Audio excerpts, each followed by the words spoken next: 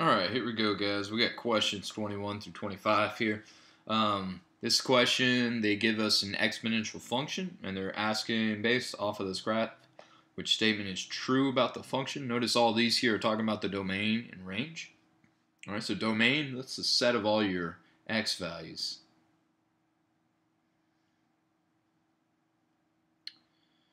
So then, obviously, the range, and I'll use an R for that, it's all of your y values. Alright, and depending on how it's drawn, if it's continuous or a discrete graph, if it's a discrete graph with individual points not connected, usually you put your domain and range in these little brackets, the little fancy brackets, and you just list out the numbers individually. Otherwise, you would write it as an inequality if it's continuous. So you got a continuous line right there. So we're going to write it either as an inequality or, they write it out verbally here on these. So our domain values, all of your x values. Basically, that's asking how far to the right and how far to the left does this graph go. Now, they have arrows drawn at the end, so that means it keeps going. For example, it keeps going right forever, and it's kind of going up and diagonal to the left. So that means it actually technically goes left forever. So we're going to say for our domain, any x value works there. So we'll say all real numbers. Some of your teachers might have taught you from negative infinity to positive infinity if it keeps going on forever. So something that kind of looks like that. But our range value, this is a little bit different here because it eventually levels off here. So our range values is how high and how low does the graph go. I guess I need to draw the arrows kind of like this here. So looking at how high and how low. Now it keeps going up forever, but it eventually levels off here at your x-axis. So we're going to say our x values, or actually I'm sorry, my y values are going to be greater than 0. Alright, and the reason we don't put the equal to, we don't write it as greater than or equal to, is because eventually it levels off at 0, but it has this thing called a horizontal asymptote, and that means the line never crosses your x-axis there, and that's one of the properties of exponential functions right there. So we need to go and find something here where it says the range is greater than 0 or the domain is all numbers here. So both the domains are wrong here. It says, for B and D, the set of all real numbers greater than -4 or less than -4. So those definitely aren't correct because we said the domain is everything, all the real numbers there. So then you also got one here where it's the range is the set of all numbers less than 0, and then the set that is greater than 0, and that's what we wrote our range as. So that's probably going to be our best option on that one. So that's a little quick review of domain and range. Let's see here what we got. The sum of the first n consecutive even numbers can be found by using this equation right here. The sum equals n squared plus n, where n must be greater than or equal to 2. That doesn't really mean a whole lot. It just means, well, of course, you got to, start with a number that's, an even number. So it's got to start at 2 and then greater. For what value of n, what is the value of n when the sum is 156? So I'm going to plug that in to the equation. Now I got a quadratic to solve here. Okay, now since we're saying n is consecutive even numbers right there, hopefully you can eliminate answer G, right? Because obviously it's got to be some type of even number. So that might help you out. Really, it's not going to help us out too much here in this case. But what I'm going to wind up doing here, there's multiple ways you can solve a quadratic, and that's when you have an n squared and an n, or an x squared and an x. Right? So one of the ways that we commonly do is factoring. Alright, and you have to make sure that's equal to 0, and that's actually how we're going to solve. I'm going to back up my answer by doing graphing here in a second. And when you're doing graphing, you need to look for your x-intercepts. Another way you can do it is complete the square. And that's kind of one of the newer things that we are teaching in Algebra 1. So you may be familiar with that, maybe not. I'm not quite sure. Another common one is the quadratic formula, which that should be on your formula chart. That's like the negative b plus minus square root b squared minus 4ac. It's a big, long formula. So that one kind of takes a long time. So usually I choose one of these two right here. And honestly, I'd probably go graphing first, but I want to show you multiple ways on how to do this problem. Now, no matter which way you're doing it, factoring or graphing, you need to have this thing set equal to 0. So I'm going to subtract 156 from both sides.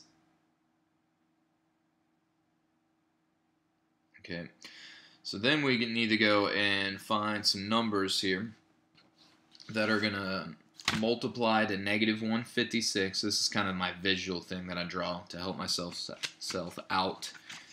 And then add up to positive 1 there. And I believe that should be, let me double check here. I think we're going to go 12 and something here. I'm pulling up my calculator. Later. Oh, now my phone's trying to do something weird here. So we'll go 156. I think it's divided by 12. Yeah, so 12. So it's going to wind up being 12 and 13 for those factors there that work out.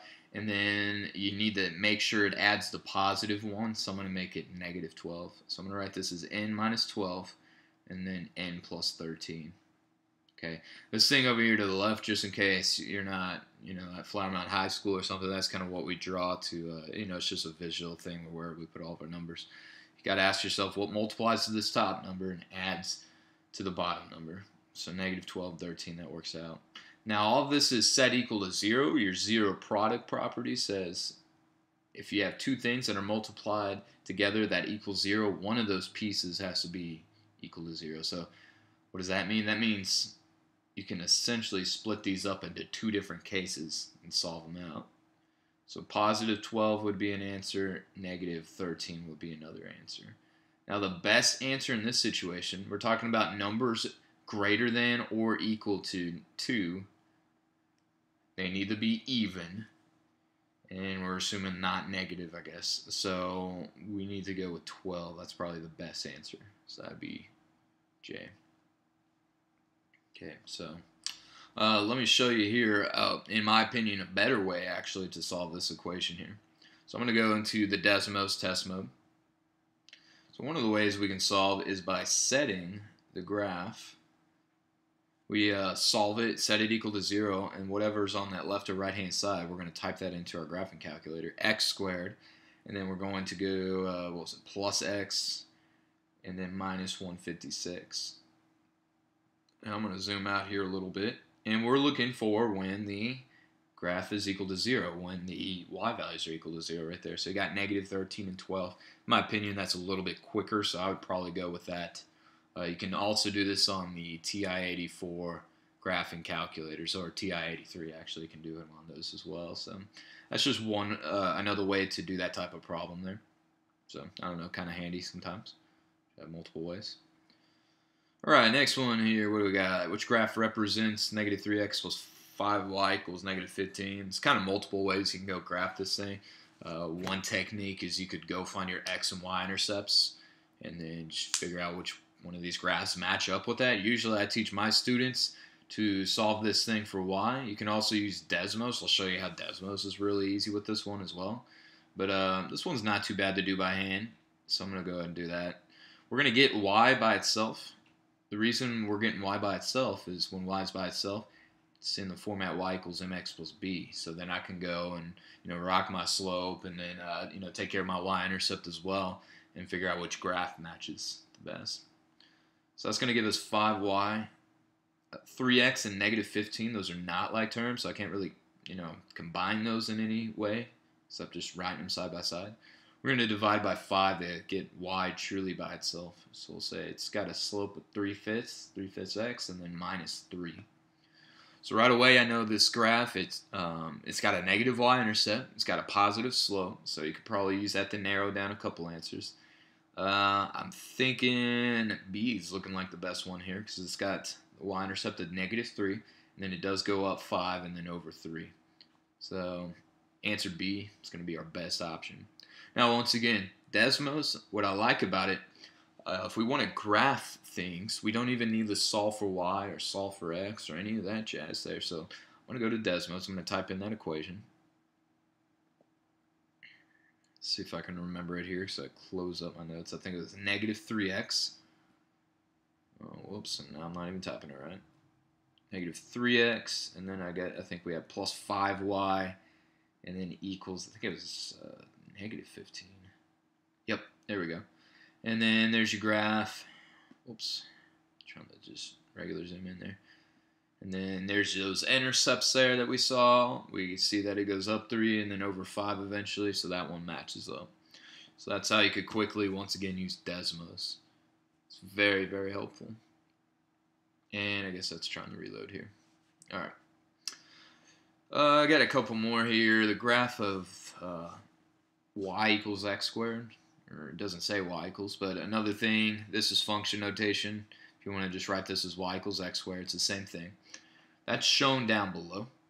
All right, which statement is true about between the graph of f and the graph of gx, where you change that thing out in front of x squared, you change it to 7x squared. So that kind of changes the way, you know, this one works out. It winds up kind of looking like this right here. Oh, it's trying to do a straight line. I don't want to do a straight line. There we go. Kind of looks like this right here. Honestly, I'd type this into a graphing calculator, or I would type this into Desmos to see what the graphs look like. And just so I don't have to back out of there, kind of take my word for it. That's what the graph should look like, which is going to make the graph narrower. So make sure I select the right one. Graph of G is narrower than the graph of F. It doesn't affect how high or how low the graph is. Usually these are kind of written in this format here where it's like ax squared and then plus c. That's kind of like your general format. The a, if it gets bigger, then you got a narrower graph. And then if the a value gets smaller, it's wider. Now we'll see another example here shortly. If a goes, or if the c value goes up, that it's a vertical translation. And I usually just write the word shift. So that means shift up. If the c is going down, so like negative 10 for c, that's moving the graph down. So that's a quick recap on that. But honestly, type in your graphic calculator, look at the graphs, use your graph interpretation, figure out which one of those is happening. All right, last one here. Which expression is a factor of 36x squared minus 49? Really, it's just asking what two binomials multiply into this binomial up here, or not binomial, into that well, I guess technically binomial, but anyways, so we're trying to figure out what times what gets us 36x squared. This is a specific case. It's called a difference. Oops. A difference of squares.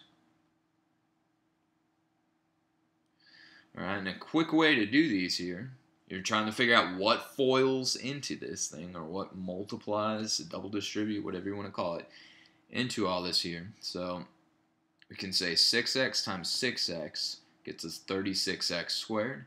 And then we can say negative 7 and positive 7 get us that 49. Essentially, you're taking the square roots of both of these numbers, and then one of them's got a plus, and one of them's got a minus right there.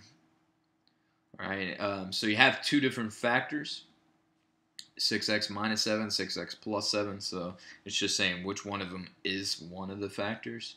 So I guess answer D is probably the best answer choice there. All right, and that's about it there. And actually, on your formula chart for the STAAR, they give you the difference of squares pattern here. They kind of say this right here: a squared minus b squared looks like this. You just square root them both. You say a, b. One's got a minus, one's got a plus, and that's on the formula chart right there. So that's how I got that. So anyways, there you go.